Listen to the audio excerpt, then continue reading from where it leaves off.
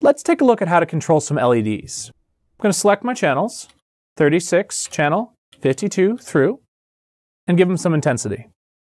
There's a number of ways to work with color with LEDs. First off, if we make sure our encoders are in color mode, we have red, green, and blue on our encoders. And we can very quickly just spin one of these down, or another one, and get some color control right there. Or, just like when we were working with scrollers, we can type in a value and tap the encoder to quickly assign a color. If we want to take that a step further, we can actually open up a color picker. To do this, I'm going to push and hold Setup, tap Browser. This brings up our dock area setup. We've got a number of different areas we can assign a dock to, and I'm going to choose bottom right now.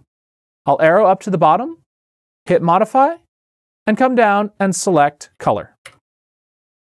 Down to the bottom to hit Modify again, and now I've got my color picker.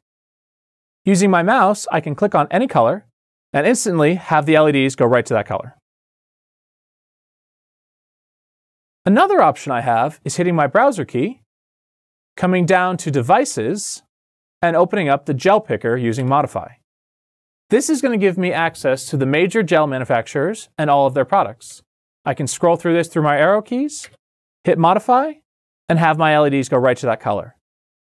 If I want my LEDs to return to open white, I can push the Home Attributes button, hold it down, and hit Color. And they'll restore right back to white.